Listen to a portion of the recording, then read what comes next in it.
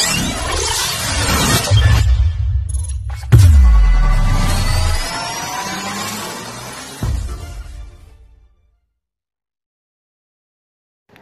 Viewers, আসসালামু আলাইকুম।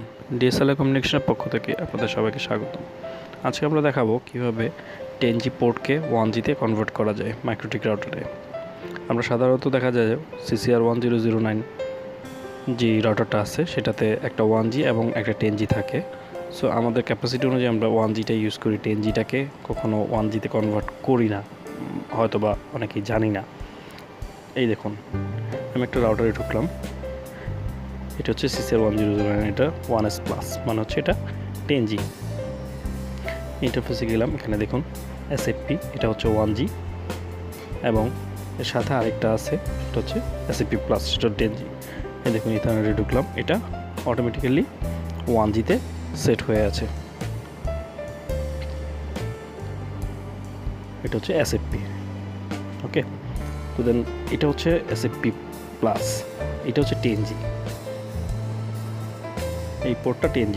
তো আমরা দেখা যায় যে এটাকে 1G হিসেবে কনভার্ট করে আমরা আমাদের কাজে ইউজ করতে পারি। এখানে যেটা হবে, আমাদেরকে অটো নেগোসিয়েশনটা উঠিয়ে দিয়ে 1 Gbps এটা সিলেক্ট করে দিতে হবে, আদারওয়াইজ এটা 10G মোডেই কাজ করবে। এখানে দেখুন আমরা 3টা ভিলেন ওই ইন্টারফেসের জন্য অ্যাড করে রেখেছি, যেটা দিয়ে আমরা নতুন আরেকটা কাস্টমার আমরা আপ করব। এখানে আইপি, প্রত্যেকটা ভিলেনের এগেইনস্টে আইপি বসানো।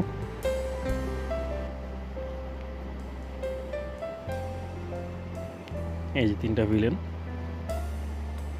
যেটা আমি নিউ ভিডি নামে অ্যাসাইন করেছি।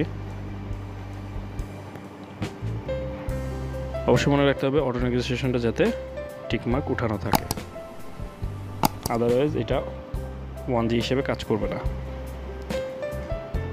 তো আমি অপর সাইডের মাইক্রোটিকের সাথে আমার ফিজিক্যাল লিঙ্কটা কানেক্ট করি। এখন দেখি আমার ফিজিক্যাল লিঙ্কটা আপ হয়েছে কিনা। এই দেখুন আমার ফিজিক্যাল লিঙ্ক এখন রেডি, আর দেখাচ্ছে, দ্যাট মিনস আমার ফিজিক্যাল লিঙ্ক রেডি।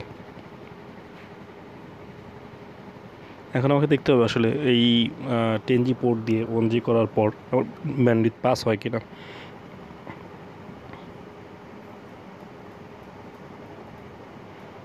আমার সব কিছুই কনফিগারেশন করা আছে আগে থেকে। দেখুন আমার লিঙ্ক রেডি এবং ব্যান্ডউইথ অলরেডি পাস হচ্ছে। দেখুন তো খুব সহজেই 10G পোর্টটাকে আমি 1Gতে কনভার্ট করে এটা ইউটিলাইজ করতে পারছি। এই দেখুন 1550 আমি SFP ইউজ করেছি, যেটা 1G। আমার সুন্দর ব্যান্ডউইথও পাস হচ্ছে। তো আজকের ভিডিও এখানেই শেষ করছি। সবাই ভালো থাকবেন, সুস্থ থাকবেন, আল্লাহ হাফেজ।